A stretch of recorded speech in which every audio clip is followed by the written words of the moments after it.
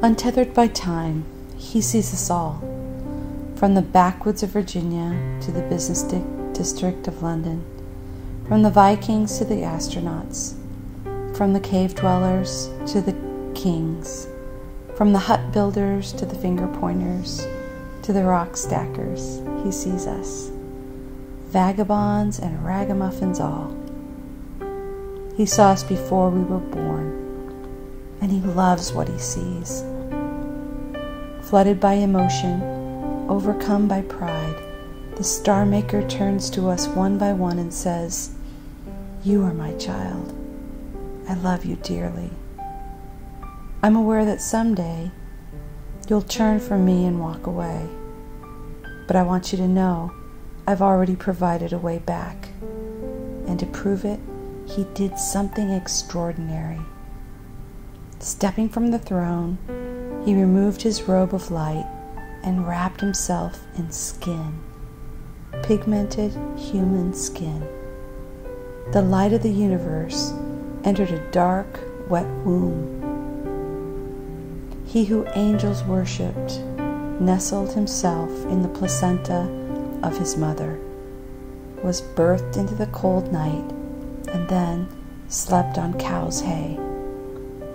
Mary didn't know whether to give him milk or give him praise, but she gave him both, since he was, as near as she could figure, hungry and holy.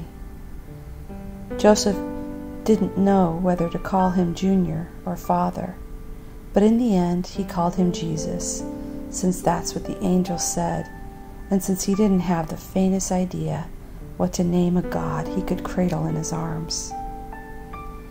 Don't you think their heads tilted and their minds wondered, "What in the world are you doing, God?" Or better phrased, "God, what are you doing in the world?" "Can anything make me stop loving you?" God asks. "Watch me speak your language, sleep on your earth, and feel your hurts. Behold the maker of sight and sound as he sneezes, coughs, and blows his nose. You wonder if I understand how you feel? Look into the dancing eyes of the kid in Nazareth. That's God walking to school. Ponder the toddler at Mary's table. That's God spilling his milk.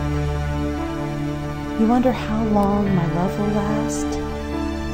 Find your answer on a splintered cross on a craggy hill. That's me you see up there, your Maker, your God, nail-stabbed and bleeding, covered in spit and sin-soaked. That's your sin I'm feeling.